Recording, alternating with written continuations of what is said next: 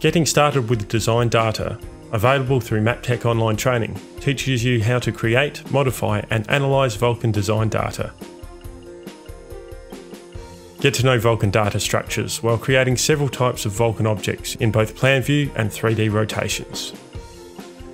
Begin by creating basic design objects such as points, lines, polygons and text.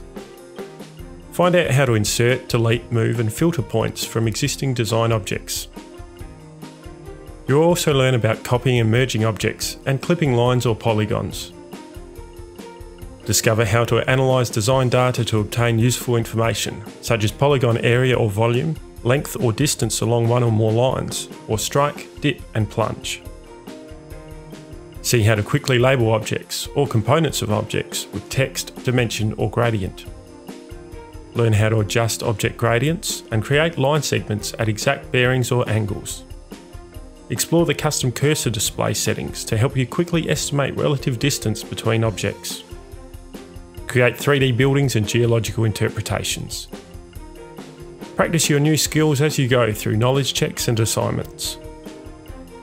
Find out about tools and methods for speeding up common workflow tasks. Quickly update mine polygons, automatically add detail to geologic interpretations and convert underlays. Learn how to modify attributes to make designs more intuitive and consistent. Establish groups for similar objects. Configure and utilise features, and create and generate symbols. Receive formal recognition when you complete your online exam. Undertake flexible, independent learning with Maptek Online Training. Find out more at maptek.com or via the Online Training tab in the Maptek Users area.